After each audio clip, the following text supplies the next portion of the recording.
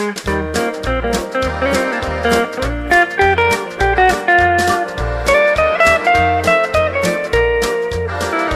I don't know when I'm going, but I'm ready. It may be midnight or morning or noon. Well, I know that I'm anxiously waiting for this flight that is leaving soon. I make plans and I'm taking a journey. Why don't you come and go while there's still room? Now I've already made my reservation on this flight that is leaving soon. Well, I don't know when I'm going, but I'm ready. It may be midnight or morning or noon. Well, I know that I'm anxiously waiting for this flight that is leaving soon.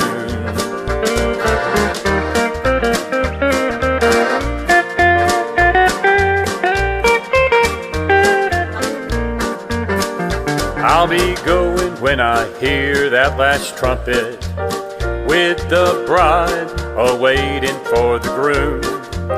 And the time is at hand for my departure on this flight that is leaving soon.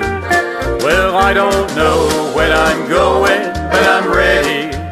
It may be midnight or morning or noon.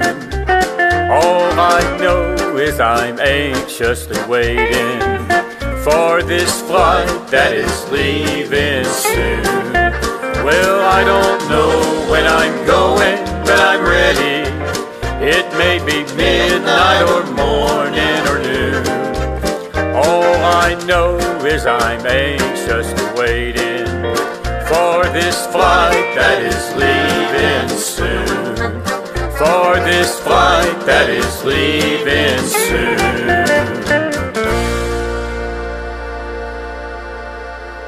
We want to welcome everybody back to our Saturday night session. We're a little late. They were getting a freebie lesson, a mini lesson before we get on to the real stuff tonight. Y'all glad to be here tonight?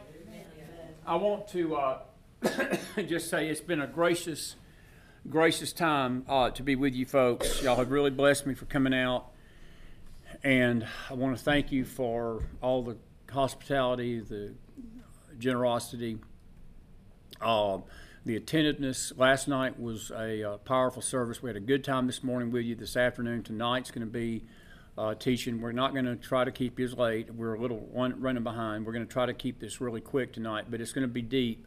We're going to talk about the rapture of the church as it relates to Passover and these feasts. And then our service tomorrow is going to be a little different. It's going to be a Sunday afternoon communion service and Passover. We're going to look at the Passover table, the elements of the Passover table, and how they pertain to Christ. And then we're going to have communion with you right after that. It'll be a short teaching. Relatively short, Tennessee time short. Don't plan nothing for 4 hours tomorrow. Now, we've done pretty good. I was looking at the times. We went about an hour and 40 minutes for the most part. That's on average, hour and 30, so that's not too bad, is it? And but we're going to be here tomorrow too. We'll get you out of here pretty quick because I know some of you got to go home tomorrow. But I want to thank all our folks. I'm so good to see you folks from Minnesota, Minnesota, for coming down. It's been a pleasure. Thank you all. And coming from Oklahoma, good to see you tonight. Your family's precious. And now your daughter, I'm going to just give a shout out. You are at Rhema Bible College, and she's going to Guatemala. We're going to Guatemala. Y'all, she's going to where? Brazil. And that is when? May 22nd. May 22nd. And what's your name, dear one? Emily. I'm terrible with names. I'm sorry. What's my name? Does anybody know what my name is? Oh, thank you. Okay. Emily is going to Brazil with her group from Rhema Bible College, and I'm grateful that she's here tonight. And we've had some young people here, and it encourages me when the young people come out. It does, because it gives me hope that they are concerned about the Word of God and the Bible as we move forward. No matter how long the Lord tarries, we're going to need a generation of kids that are going to lead us when we're gone. Because if the Lord tarries any length of time, I won't be here forever. Wished I could be, but I can't be. But we need to pray for this generation that's behind us, and we really mean that. I hope most everybody should be here. If you didn't get one of these, this is the handouts from this morning, and actually it incorporates last night's teaching as well, and so forth. And we will leave this over here at the table. There's a couple of them left. If you have it, we've got some extras underneath here. But also, I think does everybody have one of these right here, the Daniel pamphlet? Everybody got one of those? Holly, do you have one? No. Let me, I'll just leave this right here for you, dear. Just pick that up before you go home. And, but we're going to look at that a little bit tonight, but we're not going to really deal with it. But that's something you can take home and study. And the Daniel study is basically the empires that have persecuted Israel. We talked about that a little bit this afternoon, and also yesterday morning, or this morning, I should say. Tonight, I want you to turn in your Bibles to the book of Exodus. We're going to deal with something that is going to be a little different in nature. Exodus chapter 12.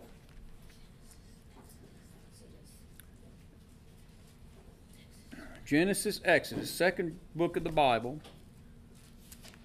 And we're going to look at a parallel tonight between the events of the first Passover and the catching up of the saints. The catching up of the saints. Now, I want to read this passage in Exodus 12. We're going to read the first word of the first verse. And it says this, "And the Lord spoke unto Moses and Aaron in the land of Egypt, saying, This month shall be unto you the beginning of months. It shall be the first month of the year to you. Speak ye unto the congregation of Israel, saying, In the 10th day of this month they shall take to them every man a lamb according to the house of their fathers, a lamb for a house. And if the household be too little for the lamb, let him and his neighbor next unto his house take it according to the number of the souls. Every man according to his eating shall make your count for the lamb. Your lamb shall be without blemish, a male of the first year. You shall take it out from the sheep or from the goats, and you shall keep it up until the 14th day of the same month. And the whole assembly of the congregation of Israel shall kill it in the evening." Folks, I want to just reiterate something there that I said this afternoon. When the world screams their anti-Semitism at the Jewish people, that's one of the things that they scream. You all kill Christ, don't they? I want you to notice this passage in Exodus 12 and 6. The whole congregation had to kill the lamb. The whole congregation killed Christ. The whole world killed Christ by our sin. Amen?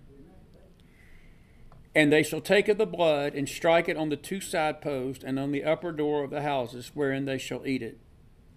And they shall eat the flesh in that night, roast with fire and unleavened bread, bitter herbs, and with bitter herbs shall they eat it. Eat not of it raw nor sodden it all with water, but roast with fire, his hand with his legs, and with the putenance thereof. And you shall let nothing of it remain until the morning. And that which remains of it until the morning you shall burn with fire. And thus shall ye eat it with your loins girded." I want you to look at this 11th verse. "You shall eat it with your loins girded, your shoes on your feet, your staff in your hand, and you shall eat it in haste. You shall eat it in haste. It is the Lord's Passover. For I will pass through the land of Egypt this night, and I will smite all the firstborn in the land of Egypt, both man and beast. And against all the gods of Egypt I will execute judgment. I am the Lord." In verse 13, "And the blood shall be to you for a token upon the houses where you are. And when I see the blood,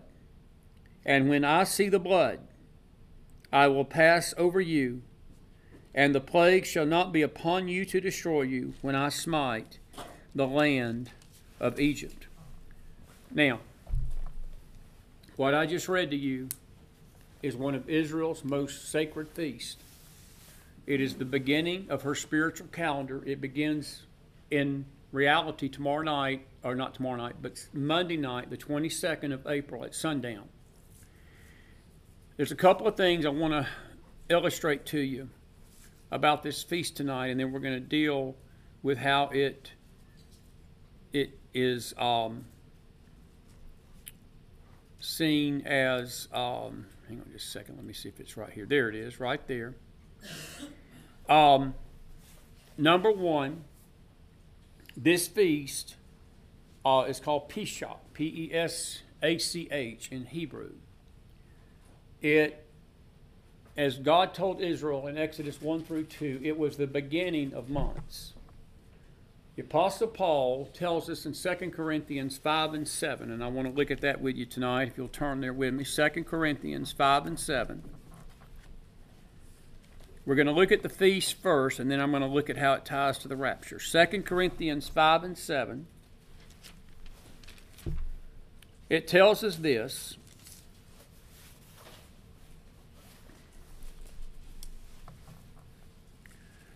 It says,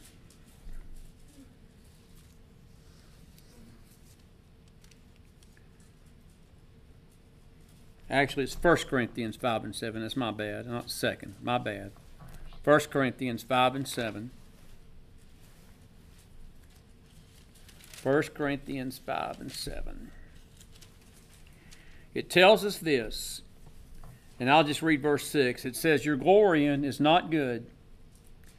Do you not know that a little leaven leaveneth the whole lump?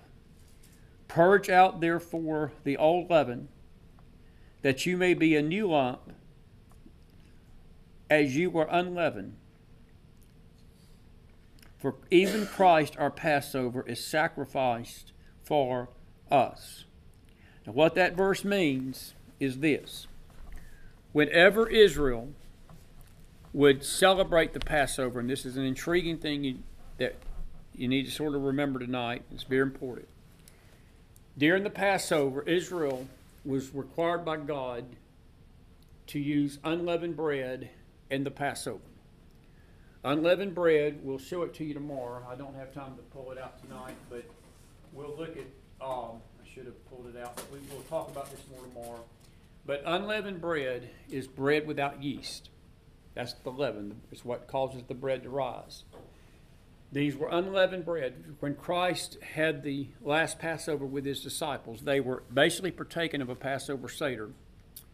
And the part of that Passover Seder that we're going to honor tomorrow is actually the Lord's Supper. It's part of the Seder. And we'll go through that tomorrow. But tonight, I'm just talking about the feast in general. But one of the beautiful things about our salvation is that when we come to Christ, we have leaven in us, all of us. And when we come to Him, the Holy Spirit comes in and He seeks to make us a new creature in Christ. And part of that process is getting out any leaven that is in us. Now, leaven is a type of sin. It is a type of evil. It is a type of wickedness. There's a parable in Matthew 13 where Christ speaks of a woman that she took 3 measures of meal, and then she took a little leaven and she buried the leaven in the meal. And that leaven in that passage basically means false doctrine.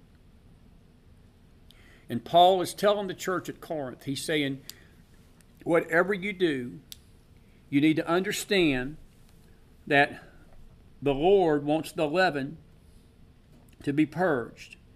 In other words, he's saying that you may become a new lump, act like that you are a new creation as you are unleavened.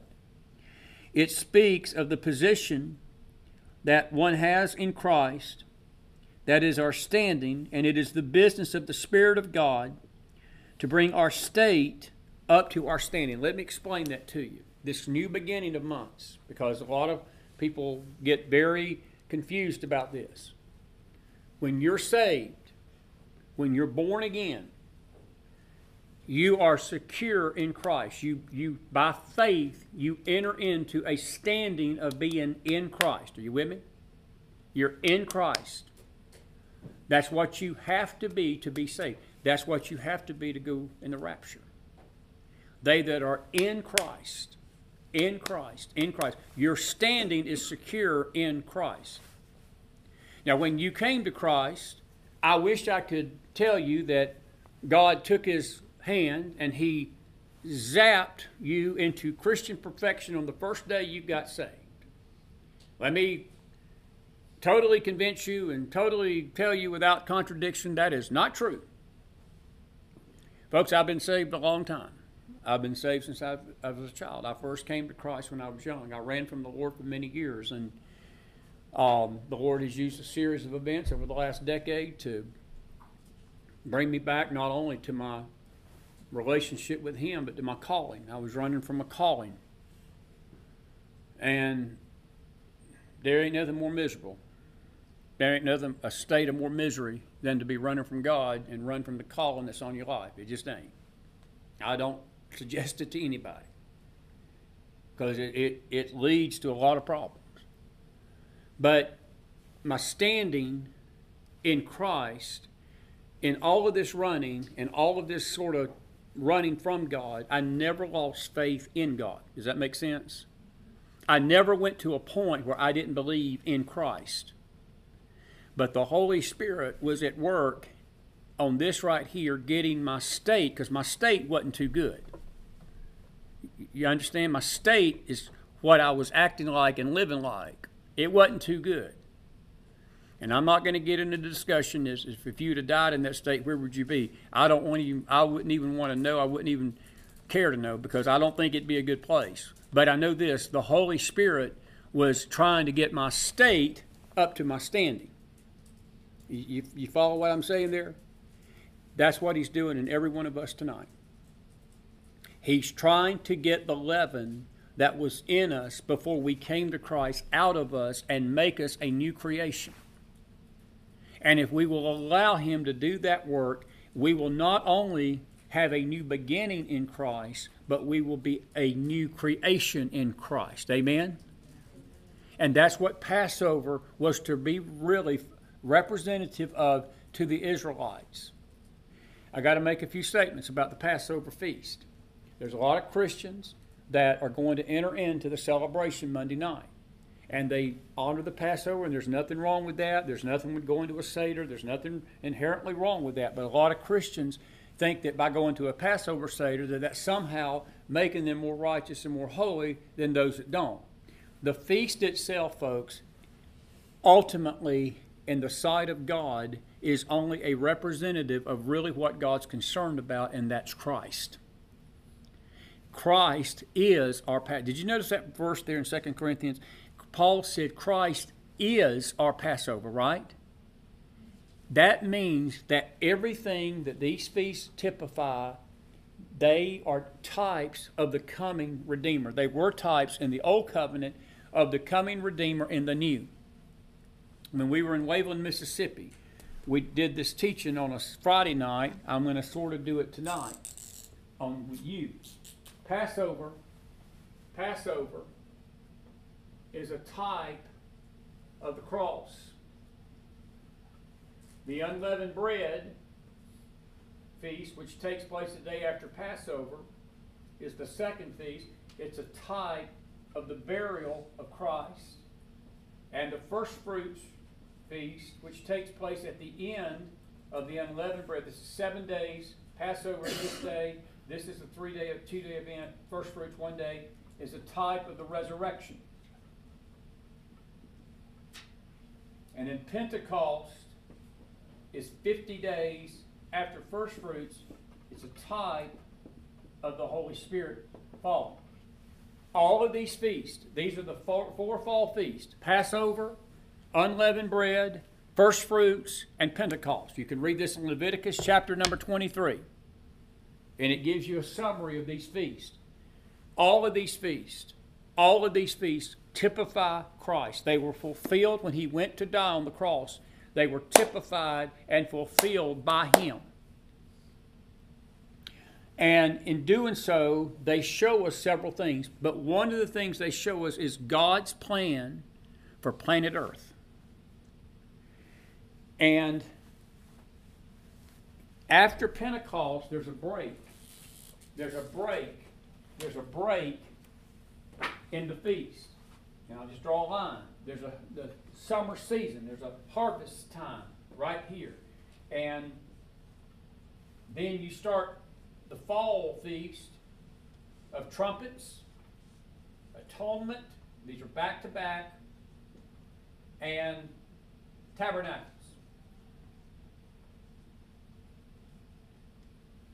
Now, I'm going to bring this open. See it. Trumpets, atonement, and tabernacles. Somebody want to take a guess? What does trumpets you think represent in God's plan? The rapture. The rapture. The rapture. Anybody want to take a guess what the Day of Atonement might mean?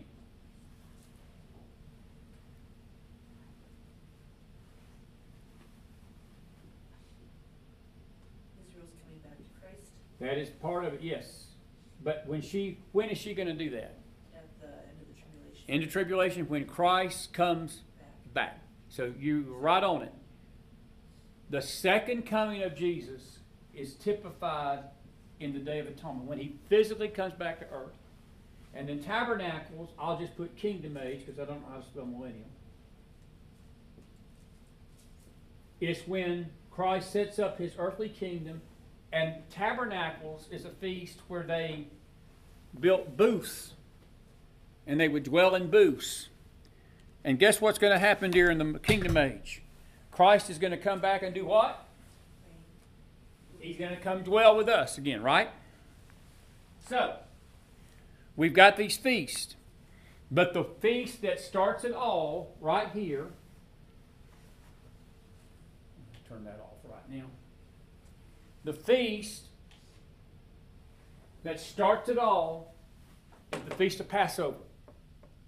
This is the beginning of Israel's spiritual calendar. This right here is the beginning of Israel's physical calendar. This is Rosh Hashanah. They celebrate the New Year on the Feast of Trumpets. But tonight, 2 nights from now, this begins their spiritual, most holiest time of the year. From Passover all the way through to first fruits and through Pentecost. Now, what does that mean for us as children of God? What you have right here is the plan of God for us all. We're justified by faith at the cross. We reckon ourselves dead. We go into that tomb. When Christ went into that tomb, we went in there with him, this burial. That is the process of where we die to self. And the Holy Spirit makes us a new creature. And when we come out of the tomb, when he came out of the tomb, it was a type of us being a new creature in Christ Jesus. But the power that brought us out of that tomb is the Holy Spirit. And that's the same power that is changing every one of us tonight. That's why this feast is so important. Now, move on. Are you with me so far? I'm getting mostly head nods, yes, so we're good. All right. The second thing about this feast was a male lamb of the first year had to be slain. First of all, they had to take the lamb into the house. They did that on the 10th of Nisan. They held that lamb for 4 days. Really, you could say 3 days, but it was 4 days. It was 3 days inspection. And then on the 4th day, they sacrificed that lamb. And if there was any blemish in that lamb, they were to get rid of that lamb. They could not use that lamb for their sacrifice. They just couldn't do it. When Christ was brought in to the Sanhedrin, And he was brought in to Pilate. He was brought into Annas, the high priest. He was brought into Caiaphas, the Sanhedrin, and all the high priests of Israel. They inspected him probably 2 nights or more before they crucified him, and every single one of them found no fault in him. Remember that? He was a type of that lamb that Israel would take into their house and inspect. And they would have to make sure that that lamb was faultless. That was faultless. Let me tell you this tonight, folks. Let me tell you this. That lamb became part of that family. Can you imagine? Because, we all got pets. I don't mean to lessen the importance of the lamb, but the family bringing that lamb in, it was more than an inspection. They were to identify with that lamb. And when we come to Christ and he sacrificed his blood for us, guess what? He identified with us. And we identify with him. And when he was crucified, you see, there are many people that know about the crucifixion. They can tell you historical facts about the crucifixion. They can tell you things about Jesus' death. They can give you all sorts of historical things. But until you embrace the Lamb, you follow where I'm going with this? Until you embrace the Lamb and you hold the Lamb and you keep the Lamb means nothing to you, does it? And Christ wants us to take him in the house. Many people want salvation outside the house. You've got to bring the lamb into the house. Amen? That's good, isn't it? They had to bring the lamb in the house and inspect it and then sacrifice it. The next thing is the whole community was required to participate in the sacrifice with no exception. I mentioned the verse here in Exodus 12 that you can read this in 12 and 6. And I'll go back and read that. And it says this, it says, "And you shall keep it until the 14th day, and the whole assembly of the congregation shall kill it." And if you go back to verse 3 or 4, it says, "And the household be too little for the lamb, let him and his neighbor next unto his house take it according to the number of the souls.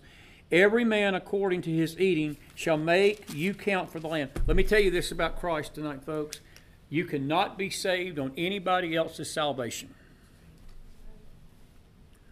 Every single Israelite that night in Egypt had to participate in this or they were doomed to die. I'm going to get to the part of the rapture tribulation here in a minute, but I want to just say this. There was a death angel that God had told Moses that was coming. And if they didn't follow these instructions for the Passover, that soul was going to be cut off from Israel and cut off from God, probably executed, and they would have probably died that night when that death angel came through. Listen to me. This was given to Moses in the Torah. This was the instructions for all this was laid out in what God had given him to the detail. If Israel disobeyed that word, Israel would have perished. If Moses disobeyed and didn't tell Israel right, Moses would have perished. The bottom line is he wanted to make it clear, God wanted to make it clear to Israel, everybody had to sacrifice and participate and partake of the lamb. Let me say it clearly tonight, folks. We all got to partake of the same Jesus. Can I tell you there ain't one lamb for the Jews and one lamb for the Gentiles? There ain't one lamb for us Americans and one lamb for the Europeans. There ain't one lamb for the people in India tonight and one lamb for the people in Africa tonight. There ain't one lamb for any group. There ain't one lamb for us white folks and one lamb for them black folks. Amen? I might as well medal for the first time tonight. I medaled 3 times this afternoon. I'll medal for the first time tonight. There ain't one lamb for the Democrats and one lamb for the Republicans and one lamb for the mega folks. Amen? We all have to participate in one lamb. And every soul Every soul was accountable to make sure that they partook of that Passover lamb. It's a type of Christ.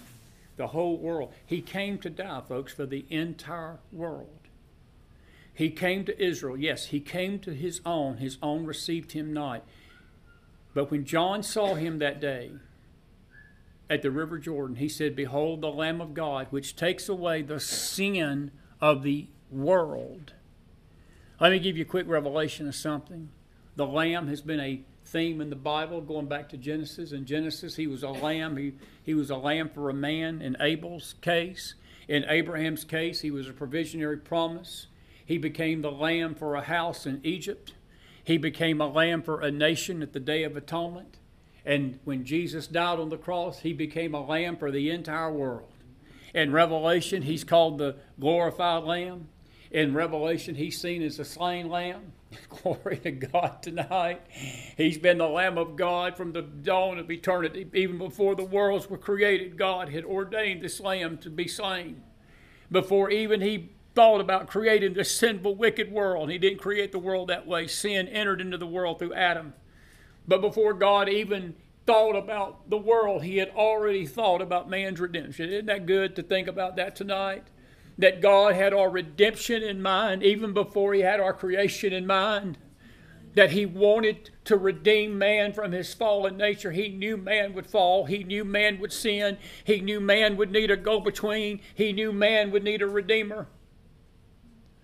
There will be millions of Jews that will sit down at a Passover table Monday night, and they're blinded to this lamb. They're blinded to the fact that this Lamb of God that I speak of tonight is their lamb. It's just it's the same lamb for them as it is for me tonight. There's no exception to this rule. All are alike in the sight of God tonight. There are some that think they can be saved because they're good. And they think that it's just like Cain when he brought his works. They think, well, I can be saved. I don't need a lamb because my works are good enough. Let me tell you something, mister. Your works are not good enough. Your works are not good enough, ma'am.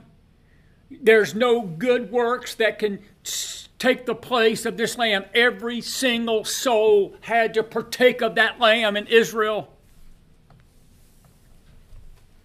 And every single soul tonight that makes heaven and eternal life their destination for God has got to partake of that lamb as well, with no exception to that rule.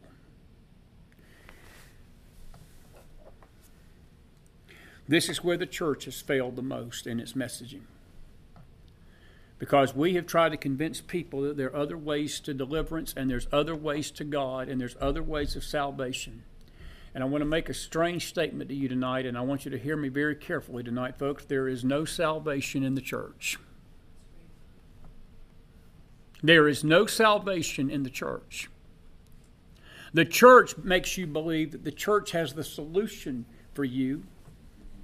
The church has you believe that their programs and their schemes and their formulas and their prayers and their prophetic utterances and their cleaning your DNA out and them getting your generational tree corrected and your psychology. The church has become nothing but a one big counseling sofa. That's what it's become. You go to a church, they don't take you to the altar like they used to. I tell you what, when I was growing up, and you come into church, you'd feel something called Holy Ghost conviction. And I tell you what you do. You'd either run to that altar or you'd run out in about 5 minutes. Y'all remember those days? I enjoyed those days. I enjoyed those days quite well. And I tell you what, if you did have sin in your life, or if there was something going on in you that wasn't right, or you was lost, let's say you didn't even know the Lord, you either left mad or glad. Amen? Y'all can do better than that on a Saturday night. You either left mad or glad. Amen. We don't tell the world that anymore. That's not what the church preaches. This bloody religion, the church wants nothing of it. The world dies tonight in sin. The world's dying in its iniquity. The world is dying in darkness. The world is blinded. The world doesn't know Christ, and the church is offering it psychology. The church is offering it some scheme that, well, if you'll come to us and let us fix you. and they circumvent the Lamb, just like Cain circumvented the Lamb in that garden. He brought the works of his hands to God, and God refused to accept his sacrifice. And I can tell you tonight, God is refusing the sacrifices of man. He will never circumvent the cross. He will never circumvent this right here. This is the beginning of months, and every soul must partake of that sacrifice for our salvation and our deliverance. Can I just be blunt with you? If man could fix you, man has sure done a horrible job if we can fix each other as human beings. You look at this human race. This human race is in the worst shape it's been in the history of man, and we've got the church trying to tell us they can fix this sin-cursed earth by their programs and by their schemes. Folks, the church can't even fix its chandelier. Amen? We can't even get the church to love each other. We can't get the church to come together and come into a fellowship and be in one accord over the Word of God. You got churches that don't even want to preach the Bible. You've got people that don't even believe the Bible is a moral compass. They'll tell you that to your face. Well, the Bible's not our moral compass. We got to go with the Spirit. Let me tell you something. The Spirit of God is never going to circumvent the cross of Christ, because the Holy Spirit anoints the message of the cross. He has from the beginning. The Spirit and the Word agree. Somebody's telling you to come out and do some kind of formula and some kind of scheme, and let me come counsel you of your demons. Let me cast your demons out of you. Neighbor, the church couldn't cast a demon out of a flea right now with the power of God that it does not have an exhibit.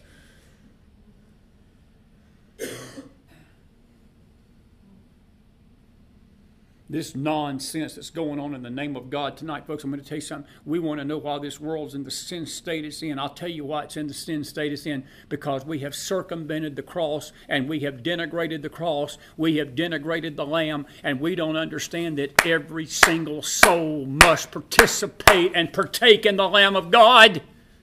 Can you say amen tonight? Amen. And the world perishes because of it. We used to send the sinner to the altar to have him pray through for repentance. Now we send him to the shrink. We used to tell the sinner, you need to get saved. You need to get born again. Jesus can save you from your sin. Now we tell the sinner, if you'll come in and join our little catch-em-all club and come to our yoga parties and come to our church functions, we'll get you right, baby. And there was one doctrine out there for a while with one of the big-name mega pastors, and not the one you're thinking, but there's another one out there that was big in the early 2000s, and he was teaching this identification salvation. That means if you just hang around people that are saved, that their salvation will rub off on you, and you'll just get a whiff of that, and that'll rub off on you, and that'll be enough to get you in the gate. Let me tell you something, folks. There's a lot of people burning in hell that thought they could get in on mama's coattails and daddy's coattails and brother's coattails and their pastor's coattails. You can't get into the gate. You can't go to heaven on anybody else's lamb. You got to partake of that lamb yourself. Don't make me get to preaching. Are you with me tonight? Yes. Glory to God. Passover. The beginning of months. It's the beginning of months. The whole community had to participate in the sacrifice. The whole world has got to embrace Christ or it perishes, regardless of its nationality. We were talking about this before the camera came on, and I'm going to mention it for a few minutes here. We have changed the plan of God for salvation down to I don't know how to put this, I don't know how to term it, I don't know if there's a term for it, this nationalistic salvation that we are saved because we're Americans, or we're saved because we're a conservative, or we're saved because we're part of the mega party. Folks, listen to me. You're going to hear what I said to you earlier, but I'm going to say it for them. It's what happened in National Israel. National Israel thought wrongly that because they were God's chosen people, that God would never reject them as a nation. They believed that. They believed that they had a special place in God's plan, that there was nothing they could do that would cause God to uproot them from their land and to cause God to reject their country. They believed that they were the chosen frozen. And if you don't believe that that spirit operates in the church tonight, it does. I'll say this tonight to you here. You've heard me say it on the show, but I'll say it to you in person. Don't look at Christianity ever through the eyes of the American lens. Because our flavor of Christianity, our version of Christianity, is not even close to the true faith. Not. We see the American church and we say, well, the church is in a dire strait. Well, the American church is, but I want to tell you something. There's a true church out there that's not. Can I tell you something about the true church tonight? The true church embraces the cross. Can you say amen? The true church embraces the real Jesus. The true church ain't divided tonight, folks. Can I tell you tonight that the true church ain't chasing abhorrent doctrine around? I might as well just go ahead and let it all hang out. You ain't going to see me for a while. I've driven 16 and a half hours to this cold Sioux Falls, South Dakota location. So I might as well get my money's worth on this Saturday night. The church ain't chasing abhorrent doctrine. The church ain't chasing boogeymen under Christian skirts. The church ain't believing Christians can be possessed by devils. The true church ain't believing that you got to clean your generational tree out.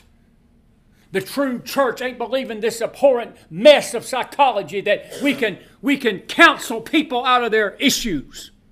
Somebody needs to say amen tonight.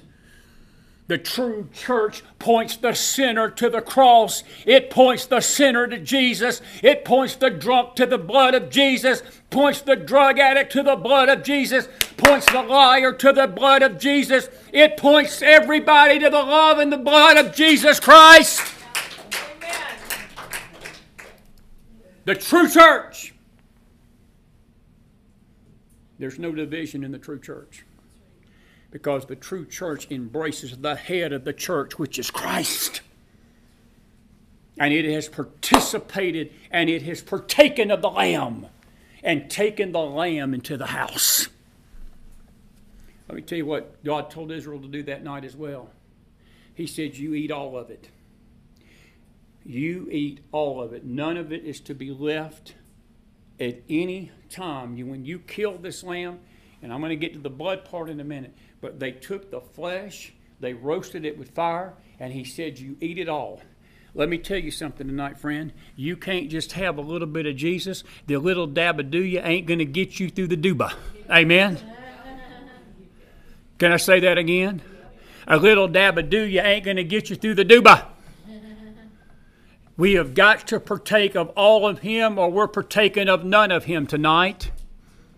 We are either all in the faith, we are either all on the cross, we are either embracing the cross and the message of the cross, we are either holding on to the cross or we're holding on to a false security, a false faith, an apostate faith, another Jesus, another gospel, another spirit. We are either eating all of the true Christ or we're eating none of him.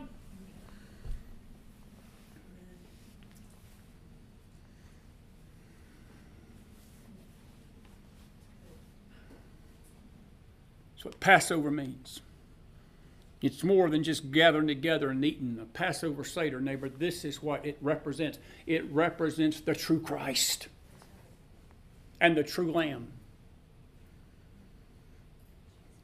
Moses was told, you take that blood and you take the blood of the sacrifice lamb and you put it on the side post and you put it on the top. And the house that had the blood on it, he said, Moses, there's a plague that's coming. There's a plague that's coming. There's a plague that's coming. God had dealt with Pharaoh. We're going to talk about that in a minute. God had dealt with Pharaoh's heart, and Pharaoh's heart was so hardened he would not let Israel go. God had sent Moses down there, and he said, tell Pharaoh to let my people go. And every time that Moses would do that. Moses would be met with this refusal, and plagues would fall on Egypt. We're going to get to them in a minute because it's a type of what's coming on this earth. There's a plague coming, folks. But this plague that God was speaking of was something unique, because this was after God had exhausted all of the efforts to get Pharaoh's attention. It hardened his heart. Can I tell you something tonight you may not want to hear? I know that we think that judgment would change this country. I think we've all have thought that. Well, Lord, if you get us to our knees and you get our attention and you bring judgment to America, maybe America will change. Can I tell you it won't? It won't. It won't. One of the scariest verses of the Bible to me is found in Romans 9 and 11. During the Great Tribulation, this earth is going to experience God's wrath in a way that it's never experienced before. And judgments very similar to those that were in Egypt, we'll look at in just a second. Very similar. And I'm going to go ahead and just show you that right now. Maybe I need to go ahead and do that right now. Let me show you these. There were 10 of them. There were 10 plagues in Egypt. Number 1, he turned the water to blood. You can read this. We'll get this printed out and we'll put it on the website. Let me get out of the way so you can see this. You might want to write this down. There were 10 plagues that led up to this one plague that God was going to do. In blood, he turned the Nile to blood. In Exodus 7 and 20, it was one of the first that Moses performed with that rod and that staff.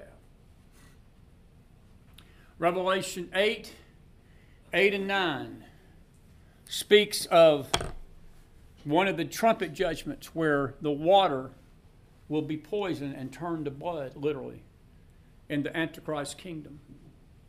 Men will die because of it. It was one of the very similar plagues of Exodus 7 and 20. Number 2, there were frogs that came out of the Nile and punished Egypt. Exodus 8 and 6. Exodus 8 and 6. In Revelation 16, 13 through 14 and 15, it sees that John saw a vision of 3 unclean spirits like frogs come out of the mouth of the false prophet. Those frogs, John saw this in the spirit realm. The frogs in Egypt were literal. The frogs that John saw were spiritual. Exodus 8:17 speaks of lice that hit Egypt. It killed the cattle. Didn't faze Pharaoh a bit. Didn't even move the barometer one bit in his heart. When that didn't work, God sent swarms of flies on wild beasts. And let me change this right there. He sent swarms of locusts and swarms of things that hit the cattle in Egypt. You can read that in Exodus 8 and 21. Let me read that. Let me read some of these to you.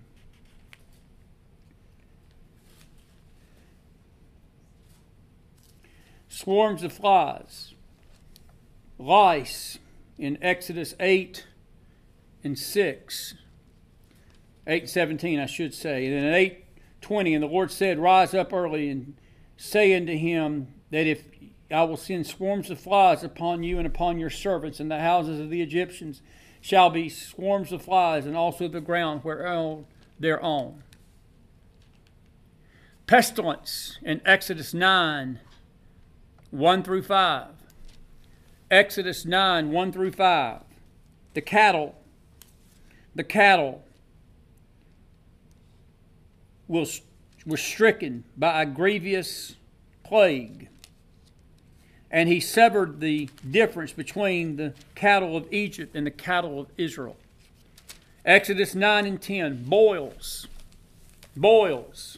came upon the Egyptians. If you read Revelation 16, 1 through 2, during the Great Tribulation period, one of the vile judgments, and let me just say this, we don't have time to get into it all tonight, 7 seals, 7 trumpets, and 7 vials are going to be judgments that are going to be poured out on the earth during the Great Tribulation period that strike the nature, it strikes men, and it strikes the earth.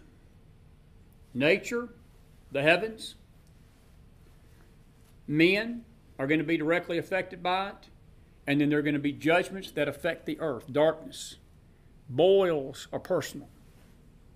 Just as the boils broke out over the Egyptians in Exodus 9 and 10, there will be boils and malignant sores that will hit people in the Great Tribulation period. Hail fell upon Egypt and it was mingled with fire. In Exodus 8, 29, 22 through 24, and then in Revelation 8 and 7, in the trumpet judgments, hail will be one of the judgments of Revelation. Locusts, direct locusts, Exodus 10, 1 through 6. God sent locusts upon the face of Pharaoh's kingdom. And in Revelation 9, 3 and 4, locusts will be part of the judgment upon the earth. There will be demon locusts that come from the page. I want you to notice something about these judgments. The ones in Egypt were physical. They could see with their natural eye. Some of these judgments in Revelation are going to be spiritual. You won't see them with the natural eye, but they'll be spirit beings that will be on this earth. This locust, army of locusts, demon locusts, you can read about in Revelation 9. It will torment men for 9 months. They will have the sting of a scorpion. In fact, I'll read that to you if you want me to. Revelation 9, 3 and 4. I want you to listen to this. Revelation 9, 3 and 4. Revelation 9, 3 and 4.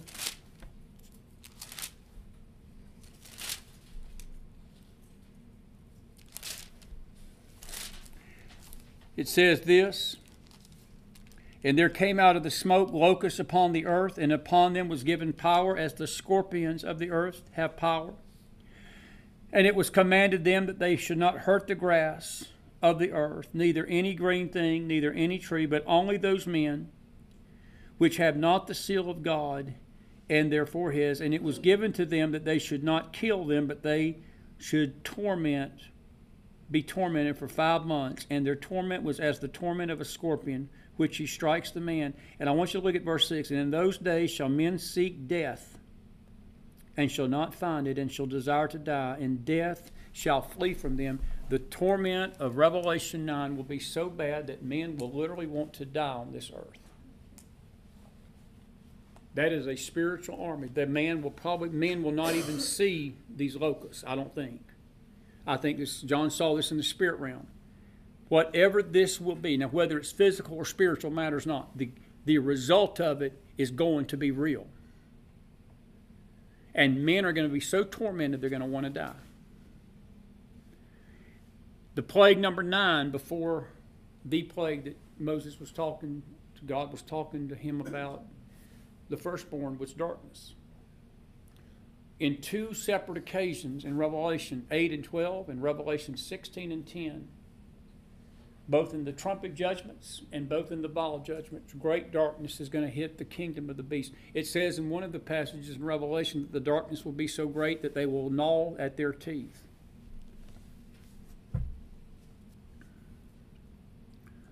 Egypt gnawed at their teeth. By the way, Israel was in light when Egypt was in darkness.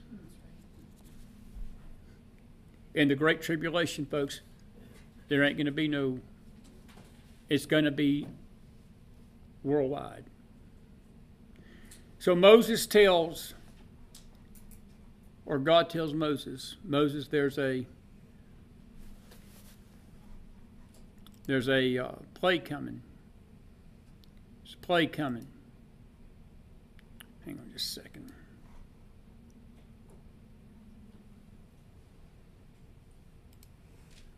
And he said, I want you to put the blood, we're almost done.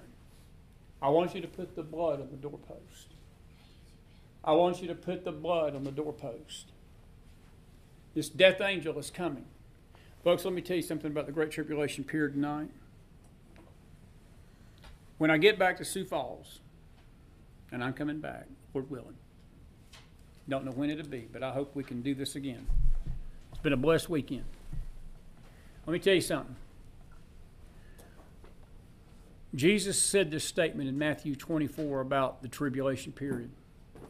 He said, if it was not for the elect's sake, in Matthew 24, no flesh should be saved.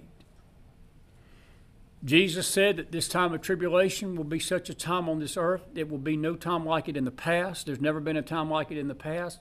There'll never be a time like it in the future. You do not want to be here for this time.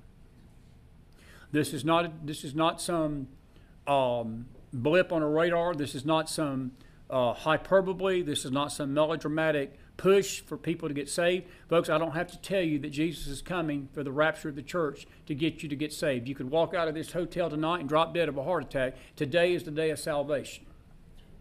Whether Jesus is coming next week, next month, next year, if he's coming tonight or 10 years from now, 50 years from tonight, you need to be ready to meet him. Amen?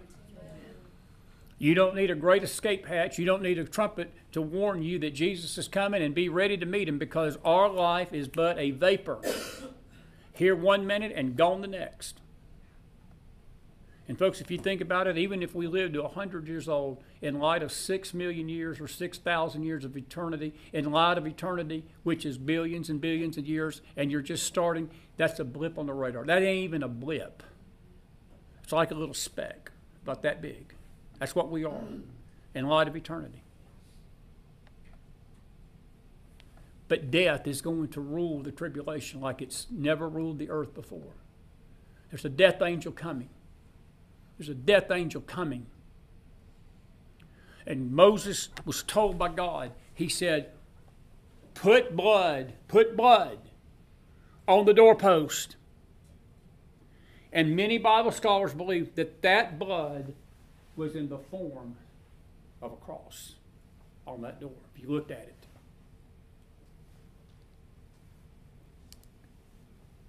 Listen to me, friend.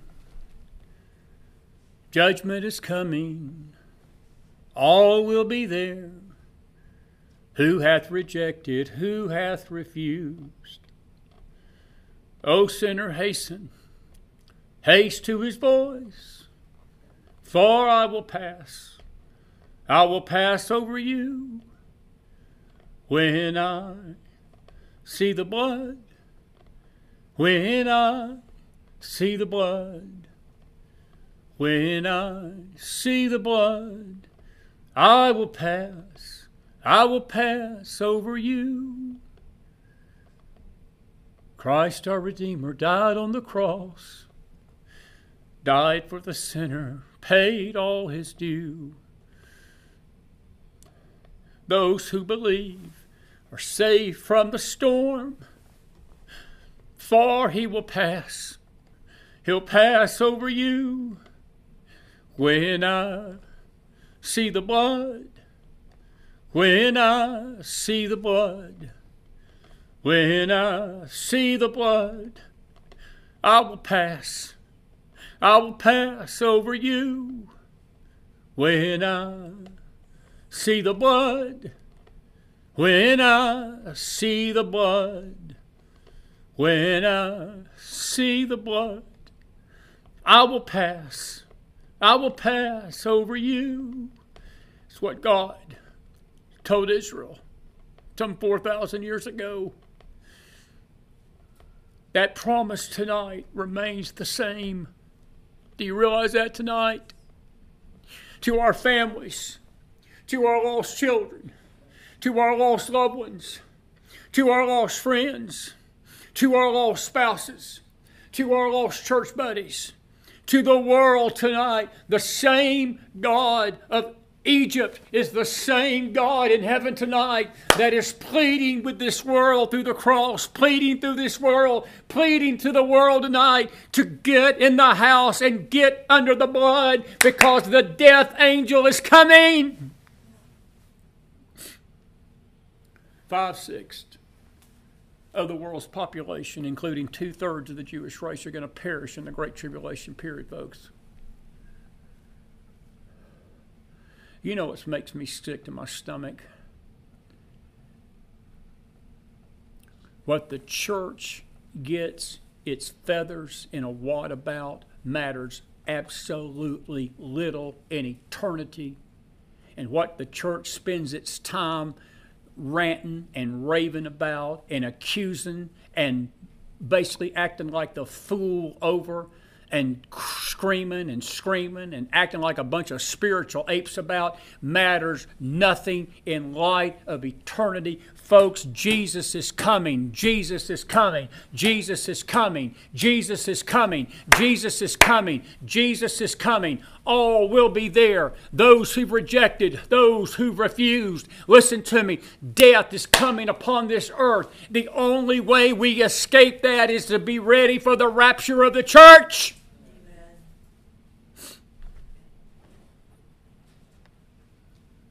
And when he comes in those clouds, he's going to look for one thing and one thing alone, neighbor. He's looking for the blood on the doorpost. Can you say amen? I want to say it again tonight. I want to say it again tonight. When he comes in the clouds, he's looking for those with the blood on the doorpost of their heart.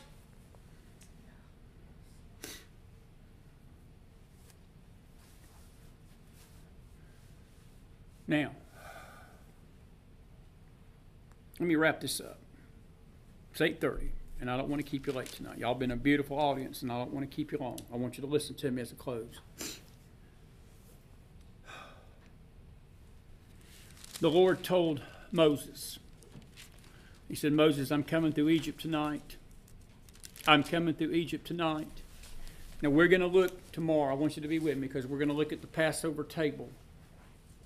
And probably the Passover table is very likely very similar to how the Israelites laid it out. But it's how a modern Passover Seder table typifies all of these elements that I'm sharing with you tonight. But there's something that he told Moses, and I want you to look at this with me. And it's in verse 11.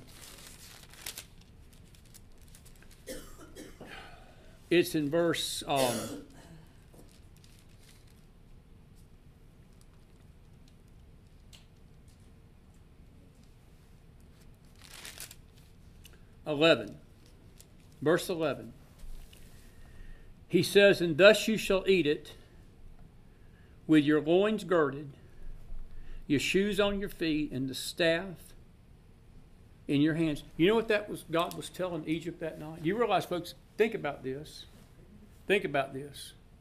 Israel had been in Egyptian bondage for 436 years. Can you imagine that?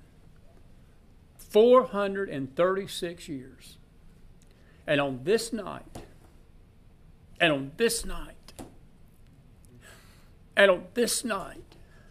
they were getting ready to leave Egypt for the final time. Think about that. God had heard their cry for 436 years, but this was the moment they were getting ready to go. Can I tell you something tonight? We're getting ready to leave Egypt. Can you say amen, somebody?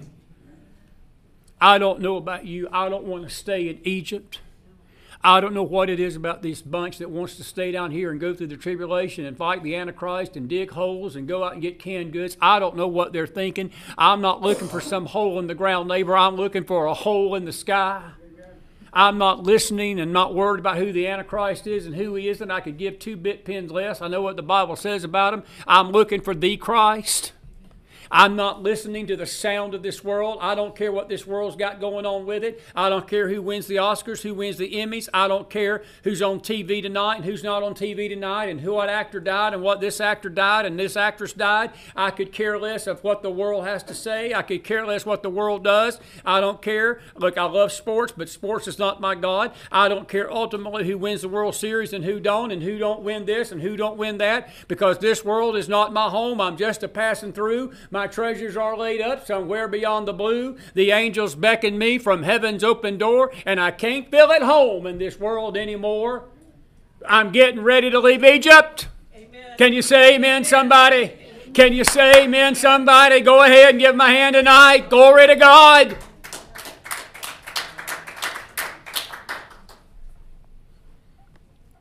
If you want to stick around and fight the Antichrist, have at it. Make yourself at home. Make yourself feel good. Half the church tonight don't even believe a rapture exists. Another 3/4 of the other remaining half will argue with you till they're blue in the face about the timing of it and convince you that we're gonna go through the tribulation with the world. The church has not been appointed to wrath tonight, folks. The church has been appointed to escape Egypt. God told Moses, he said, put that blood on the house, and guess what? When you get ready to go, you're going to get ready to go at any second. Have your loins girded. That's awareness. That's being vigilant. That's being sober. Let us be sober. 1 Thessalonians 5 talks about let us be vigilant. Let us be sober. Let us be of a sound mind. If we've ever needed some Christians to get their head out of the Q gospel and get their head out of this political mess and get their head off this abhorrent New Age humanism and get their head out of psychology and get their head out of all this false doctrine and be sober and be sober and be sober and be sober and be vigilant and looking for the coming King tonight. It is tonight on this April night of 2024 on the eve of Passover tonight. Can you say amen? We're called to be sober. Sober people are people that are looking to leave Egypt at any minute. Can you say amen? Moses wasn't being told, Moses, hang on. After the death angel passes, you guys got to stay in Egypt for another 400 years. No, God told Moses, get your shoes on, boy. Y'all getting ready to leave. Whoa!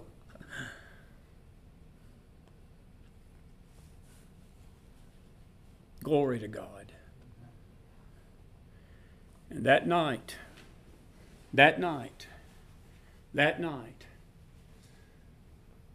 when that death angel came through, everyone that was in that house behind the blood was spared, and everyone that wasn't, the firstborn of Egypt, from Pharaoh's firstborn all the way down to the lowest of cattle, perished. Neighbor, we're getting ready to get out of here.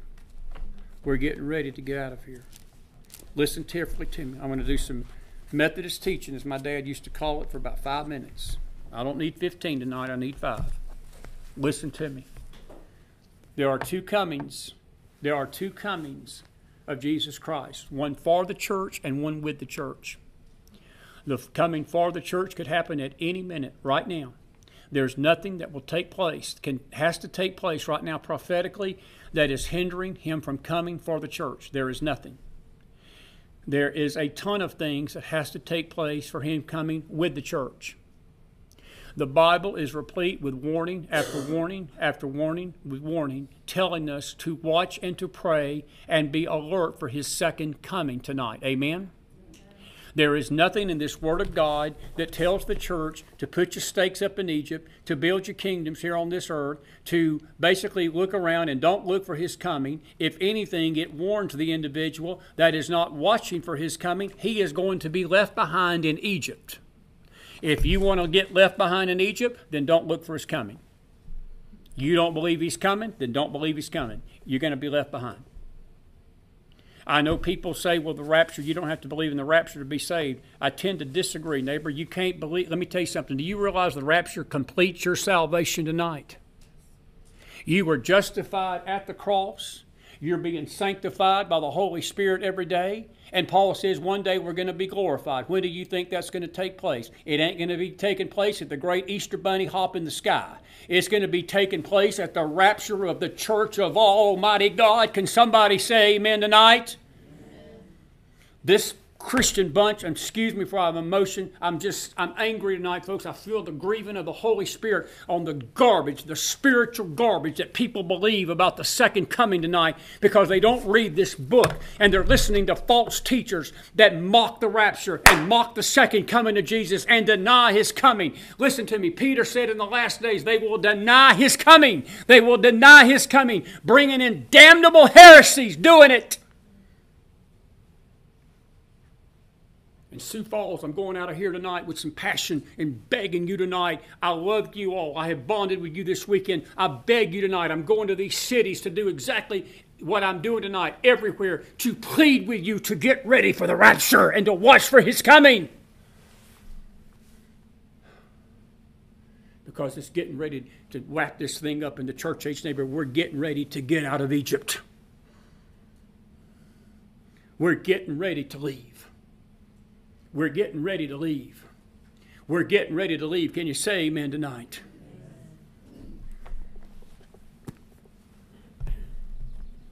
There is no greater doctrine in the Bible than the rapture of the church. My dear friend in the back, he was right.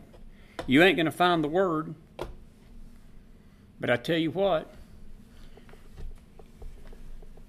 let me just finish my statement about the salvation thing.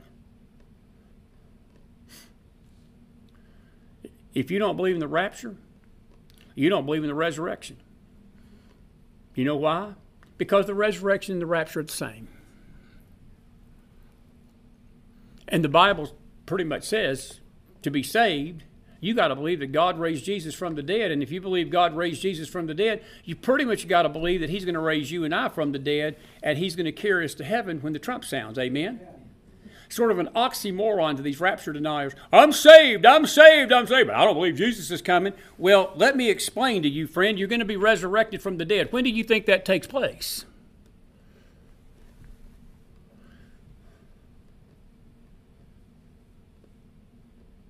You know, the rapture and the resurrection is the same. You can't say you don't believe in the rapture and then claim you're saved tonight, because you've got to believe in the resurrection to be saved. Amen? I know this is tough talk, and I know there's some people spewing their little venom and their little teeth and gritting their little teeth and all what's left of them, and they're just biting their tongue and just, oh, I wished I was up there to fight with McDonald. I wish I was up there. Just see the grinding of the spiritual ignorant.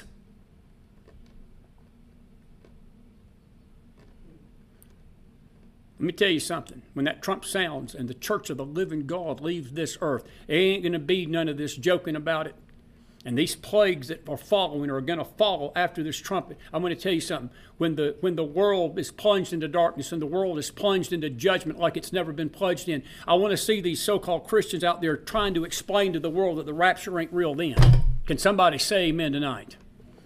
You know what's so sick to me is the fact that you're going to have half the preachers of America on CNN trying to explain the rapture away as some phenomenon that don't even mean anything in the Bible.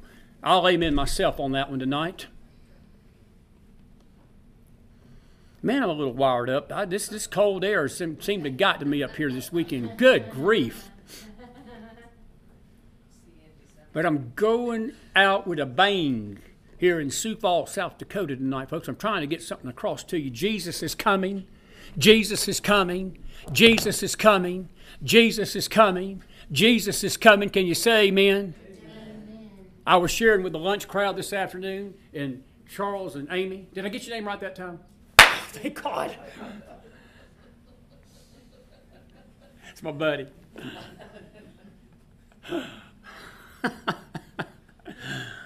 How many of you remember Paul Revere? I'm gonna go home on this. Y'all remember Paul Revere? Paul Revere was famous for the colonies. He had a unique mission. The British were coming. British were coming. Paul Revere got on a horse one night, rode through the streets of Lexington, Massachusetts, holds up that lantern, just riding all over. The British are coming. British are coming. British are coming. British are coming. British are coming. British are coming. British are coming. Let me tell you something about that little incident in American history tonight, folks. If Paul Revere would have been alive today, you know what the modern church would have done? They would have got on social media. They would have started researching his past, trying to figure out if he was Illuminati or not, trying to figure if he was part of the cabal or not. Correct? They would have argued and argued and argued if he was even worthy to get on that horse to ride through Lexington.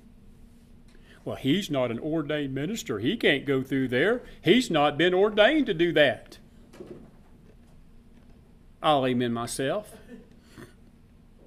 And then, I tell you what else the church would have done. That lantern he was holding, they would have argued what kind of lantern he was holding.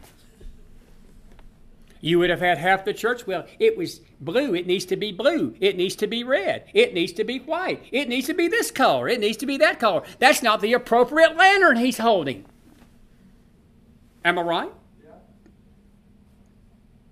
And then the other part of the church would have been slandering him like night as day. They would have been slandering him. They would have been found anything that they could find with his character. You would have seen X go crazy. Paul Revere is a rapist.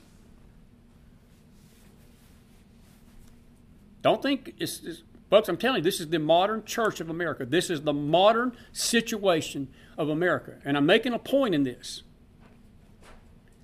They would have never heard a word he said. What was he warning them of? He was warning them that the British were coming to kill them. Right? They didn't hear that. They wouldn't have heard that today. Because that's exactly what the church is doing right now. They're ignoring the warnings that Jesus is coming. They don't live like it. If we lived in light of that, if we truly believed Jesus was coming, we wouldn't be doing the crazy, stupid, moronic stuff that we're doing. We would not do it. But let me warn you tonight, whether people feel I'm worthy enough to say it or not, whether people care about the lantern I'm doing it in, and what jacket I've got on, and what vest I got on, and what color my hair is, or whatever else color they want to argue about. Let me tell you something. I am just as much able to tell you tonight that Jesus is coming as anybody. I'm an ordained man of God with the Bible in hand and the Holy Spirit in my heart and Jesus in my soul, and I'm telling you tonight, Jesus is coming. Jesus is coming. Jesus is coming. Jesus is coming. Stand to your feet. Did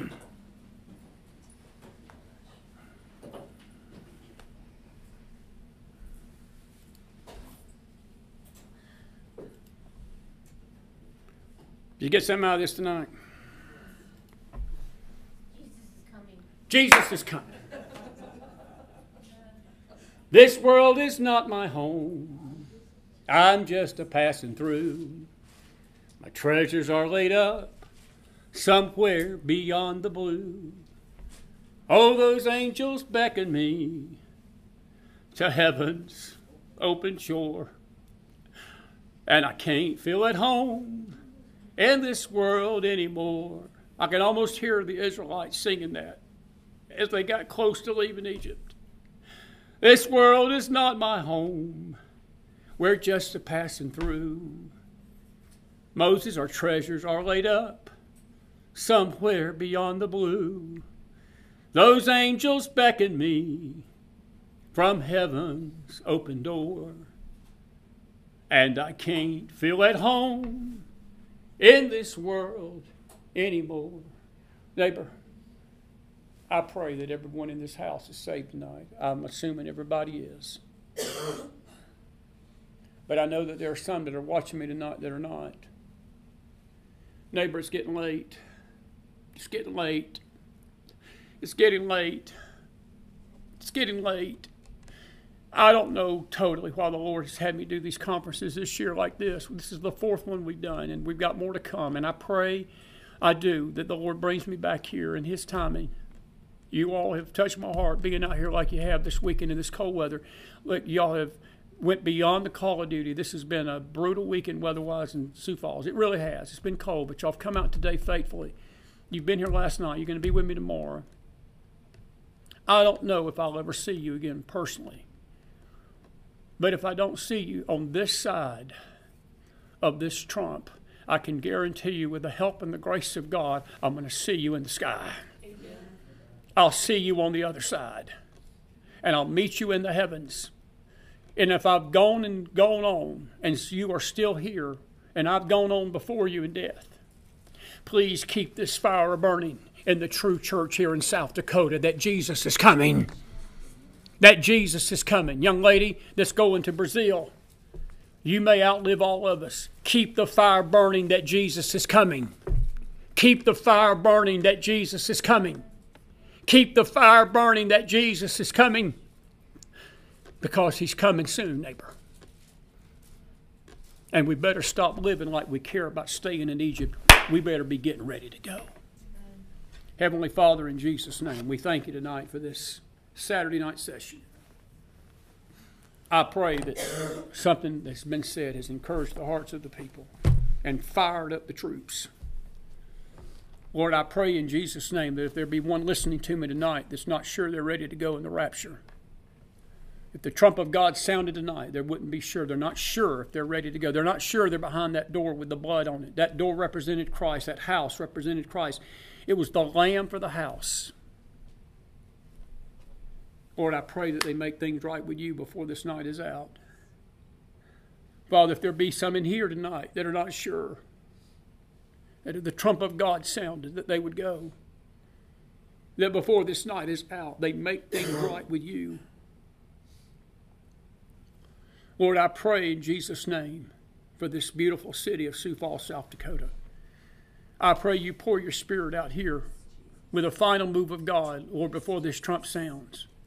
That people will be saved, people will be healed, people will be baptized in the Holy Spirit with the evidence of speaking with other tongues as the Spirit of God gives the utterance. People will be delivered from sin. People will be delivered from bondage. People will be delivered from things that they need to be delivered from. That people will get a new awareness of Jesus and his soon coming. That the fires will burn in their heart and soul and burn with a passion to live in light that Jesus could come at any minute. And Lord, I thank you again for bringing us to this city. And I pray, Lord, that your Spirit will undergird those here tonight and bless those here with a special presence this weekend and the coming days and weeks ahead. Father, protect those that are yours with the blood of Jesus tonight. We plead the blood of Jesus over this audience. We plead the blood of Jesus over those listening tonight.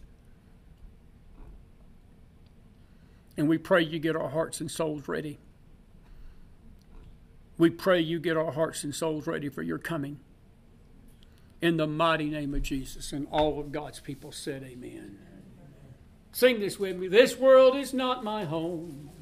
I'm just a passing through. My treasures are laid up somewhere beyond the blue.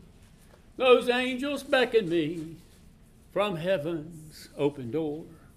And I can't feel at home in this world anymore. You know it, and sing it with me. This world is not my home. I'm just a passing through. My treasures are laid up somewhere beyond the blue. Those angels beckon me from heaven's open door. And I can't feel at home in this world anymore. Are you ready to meet him tonight? Are you ready to meet him tonight? Are you ready to meet him tonight?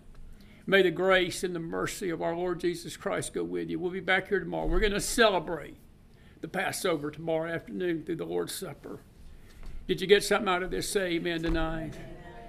You can fellowship as we go out. May the Lord bless you tonight. In Jesus' name. Good night, everybody.